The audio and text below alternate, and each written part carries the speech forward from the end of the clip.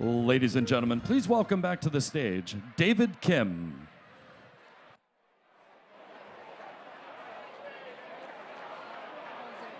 Yeah, it's right over there.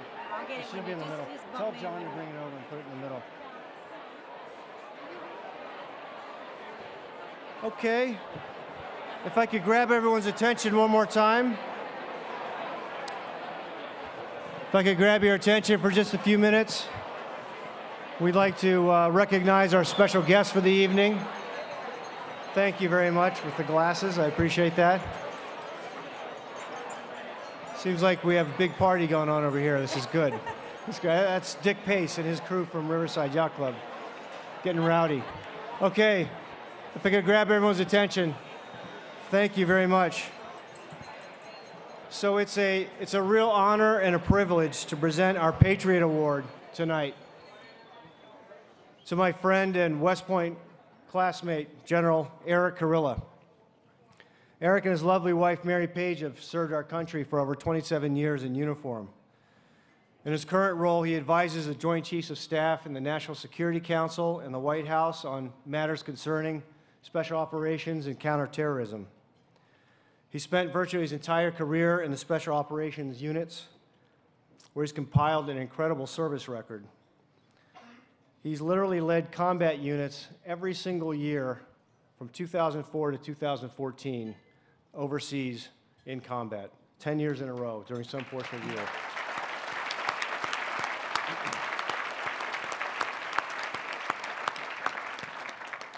When he came home last year, he was supposed to get a year-long stateside assignment to rest up a little bit, but ISIS flared up and Erik deployed about 6 weeks after he returned home from his last combat tour. He went right back to Iraq. Mary Page and their 2 daughters have endured more separation than almost any military family, almost any Army family today. She's a very, very strong woman, and she's also served our country admirably.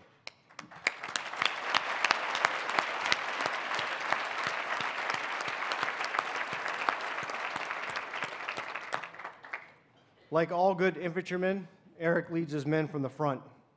He's been shot 4 times in combat and has a titanium femur, courtesy of a close-range firefight with some Iraqi terrorists. It's an incredible story, and you can read about that in your program, but needless to say, Erik won that fight. Yeah.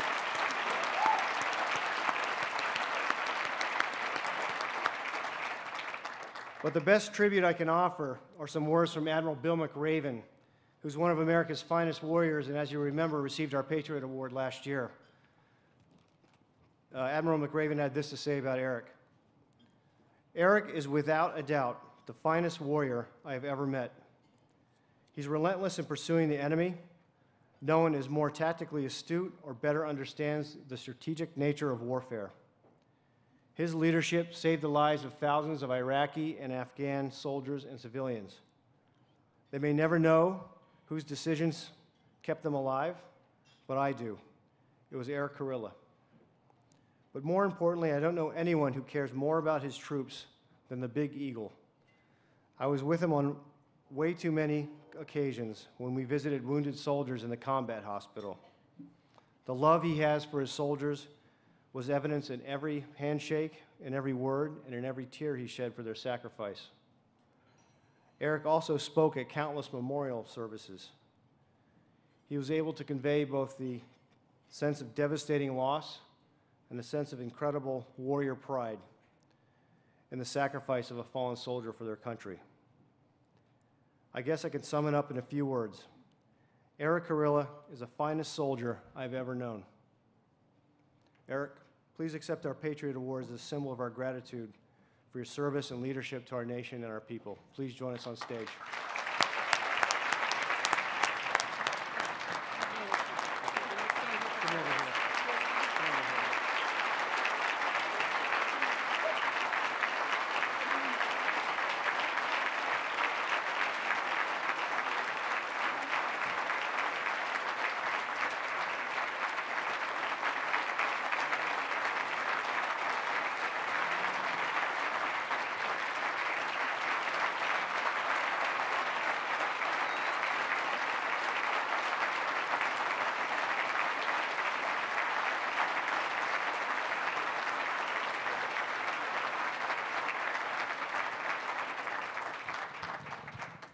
Sorry, Jack.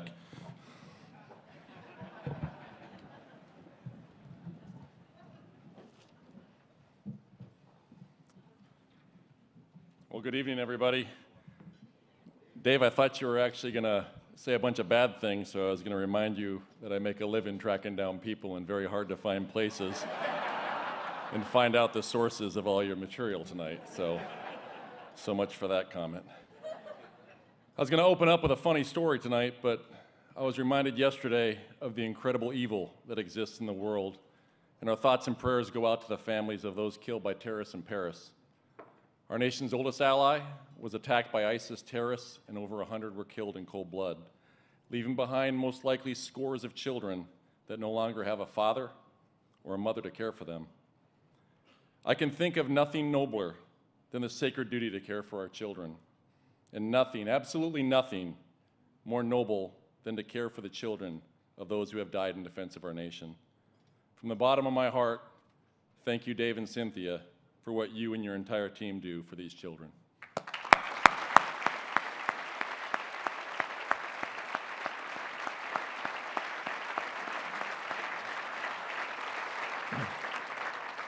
I am truly honored to be standing here tonight, and I only accept this honor on behalf of the soldiers, sailors, airmen, and Marines that I have served with. It was President Abraham Lincoln that stated that a nation that does not honor its heroes will not long endure. I'm often reminded that our American society places the wrong people on a pedestal. Society's heroes are someone that can catch a football for $24 million, or an actor that pretends to be someone else in a fictional television script, or even someone who can sing a song better than the next. Those aren't heroes. One need only look around at the service members and veterans that surround us today to find America's true heroes. You see, less than 0.5% of Americans' current population, 0.5% are currently serving in the military in defense of our nation. It is a fraction of those who are in combat and a fraction of those that are at the tip of the spear. They serve not for glory, recognition, fanfare, or fame, but to a calling of duty. It was Winston Churchill who said it best: "Never was so much owed by so many to so few." I would like to take the time to tell you a little bit about a few soldiers and a few sailors I had the privilege to serve with that represent this honor. Scott Smiley was a young second lieutenant and platoon leader at the top of his game in my battalion in Mosul in 2005. During a combat mission in April 2005, Scott noticed a vehicle and driver that seemed just a little out of place. When Scott raised his weapon at the driver, he exploded his car bomb that would leave Scott severely wounded and completely blind for the rest of his life. Scott would go on to have over a dozen surgeries and found himself becoming angry and depressed. How was I going to care for my wife, the woman that I love, if I couldn't even care for himself? It was his wonderful wife who would make him make that choice, and Tiffany said the choice was clear. She could let her mind go in a way and say, "We're ruined, we're not going to be able to do this anything," or she could go the other way and be his biggest cheerleader. After extensive rehab with an incredible support of his wife, Scott became the first blind active duty officer in the Army. He went on to earn an MBA from Duke University, commanded a basic training company at Fort Benning, Georgia, and is now the father of 3 wonderful boys. Scott was selected as the Army Soldier of the Year in 2007, and then he decided he wanted to do more. He began to take on challenges, climbed Mount Rainier, mastered surfing, and became the first blind person to ever complete the grueling Ironman triathlon that included a 2.2-mile swim, 112-mile bike, and a 26.2-mile marathon in over 100-degree weather at the Coeur d'Alene recent Ironman. Scott and his lovely wife, Tiffany,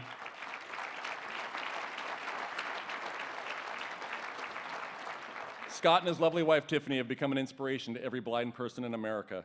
Never was so much owed by so many to so few.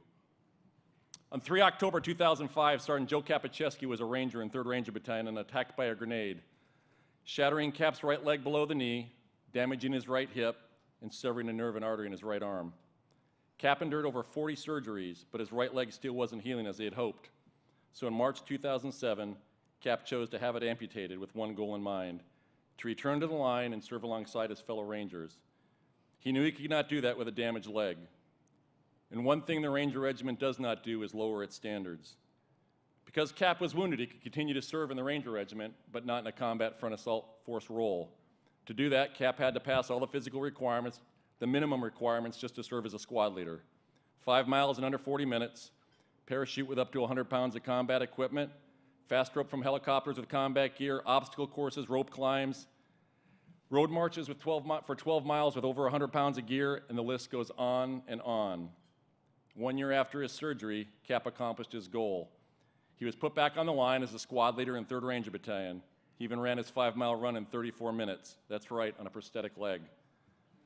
On April 19, 2010, during his 8th combat deployment and 5th after losing his leg, Cap's patrol ran into an ambush outside a village on the Pakistan border.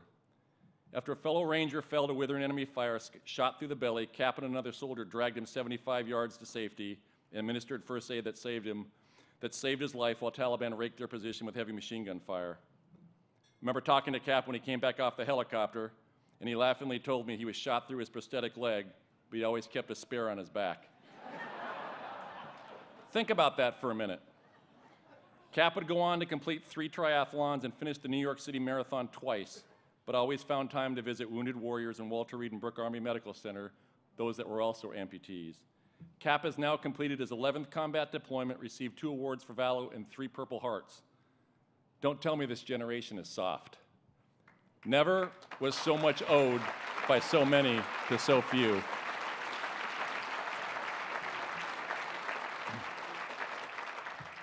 Success on hostage rescue operations rely on speed, surprise, and aggressive action, trading personal security for speed of action, risking your life to save others. I purposely kept the names of those involved out of this speech based on their unit, but it's important to tell the story to understand these are the type of Americans I've had the privilege to serve beside in command. In December 2012, I was task force commander in Afghanistan. A U.S. doctor, Dr. Dilip Joseph, who had been doing humanitarian assistance in remote villages in Afghanistan, was taken hostage by Taliban terrorists. The Taliban intended to transport him over the Afghanistan-Pakistan border and turn him to Taliban leadership in Pakistan, who undoubtedly intended to use him as a lever against the United States, or worse. Through a series of intelligence means, we were able to identify the location where the captors were hiding Dr. Joseph. We also learned that the Taliban intended to move him very early the next morning and had very little time to act. So that night, on 8 December 2012, the same night Army and Navy were playing a football game, the rest of America was oblivious to what was occurring 7,000 miles away. As they did almost every night in those years, the Joint Special Operations Team prepared and launched on a combat operation against the enemy. However, this was anything but a normal operation. The infiltration would take place close to the valley, which at the scene of the greatest U.S. loss of life in a single combat incident just a year before. The SEAL troop would cross over 10,000-foot ridgeline that was considered nearly impassable during the day. Yet this SEAL troop would do it wearing night vision goggles with the clock ticking against them. The final mile was treacherous, requiring each assaulter to negotiate the steep drop, sometimes using ropes while maintaining stealth and security. As the rescue force closed the final distance and was only 25 meters away from an armed guard came out of the building to smoke a cigarette and spotted the assault force as it was nearly 100% illumination that night, and he immediately ran back inside. The forwardmost assaulter, Nick, raced toward the door to make entry. 6 layers of blankets securely fastened to ceiling the walls of the Afghan door. While one assaulter tried to rip down the blankets, Nick, the first SEAL, pushed his way through the door and was immediately engaged by withering enemy AK-47 fire. Fully aware of the hostile threat inside the room that was now shooting, the rest of the team boldly entered the room behind Nick, their teammate, who now was mortally wounded and laying on the ground, and they engaged the guard with the AK-47. As this occurred, another adult male darted toward the corner of the room but could not be distinguished as friend or foe. The number 2 SEAL in the room dropped his long gun and pounced on the unknown male, thinking it was possibly Dr. Joseph, to seize control of the struggling male. While wrestling with him, the SEAL maintained control of the unknown male with one hand, adjusted the focus of his night vision goggles with the other, and once his night vision goggles were focused to the person within his grasp, he realized that the male was not Dr. Joseph, so he drew his pistol and engaged him at point-blank range, killing the terrorist. By now, other team members had entered the room and were calling Dr. Joseph to identify himself. The same number 2 SEAL heard an unknown voice speak English from his right side and immediately leapt across the room and selflessly flung his body on top of the American hostage, shielding him from the continued rounds being fired in the room. Almost simultaneously, the same assaulter identified another additional enemy directly behind the doctor. While covering the hostage with his body, he was able to pin the enemy combatant against the wall with his hand around the enemy's throat. Think about that for a minute. You are covering the hostage to make sure you protect him from harm, the entire purpose of your mission, the whole reason you are there, and you are holding a terrorist by the throat with no other means to take action, and you have the faith, trust, and confidence in your teammates that they will do harm to those that would harm you. He was unable to use his pistol. To reach for it would uncover the doctor from protection from the bullets flying in the room. However, he was able to restrain the terrorist enough to enable his teammates to fire precision shots, killing the final threat in the room. Where do we find men such as these? Never was so much owed by so many to so few. I could go on and tell you about literally hundreds of soldiers, sailors, airmen, and Marines such as these and their incredible families. Perhaps Mark Twain said it best when he described people such as these. Unconsciously, we all have a standard by which we measure others. And if we examine closely, we find that this standard is a very simple one, and it is this. We admire them, we envy them for great qualities we often lack ourselves. Our heroes are people who do things which we recognize with regret and sometimes with a secret shame that we cannot do. When people tell me this millennial generation or Generation X isn't tough enough, can't hack it, or doesn't know about sacrifice, they don't know the soldiers, sailors, airmen, and Marines that I know. Our soldiers, sailors, airmen, and Marines represent the best in America. Warriors willing to go where others would not and do things that others think unthinkable. They have a physical and mental scars of 14 years of continuous combat. They step out in the dark and unknown for the safety and well-being of others with the weight of the world on their shoulders. In the Bible in Isaiah 6:8 we read, "Then I heard the voice of the Lord saying, 'Whom shall I send, and who will go for us?' And I said, 'Here am I, send me.' When others would not go, our veterans raised their hand and said, 'Here am I, send me.'" May God bless the Children of Fallout Patriots Foundation. May God bless our military, and may God bless America. Thank you.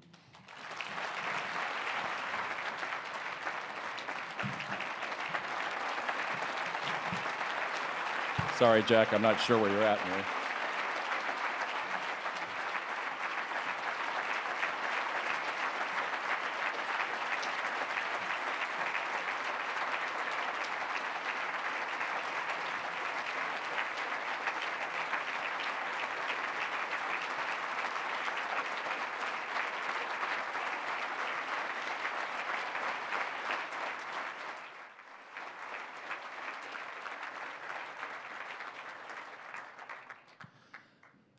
Ladies and gentlemen, please enjoy the main course, and the program will resume shortly.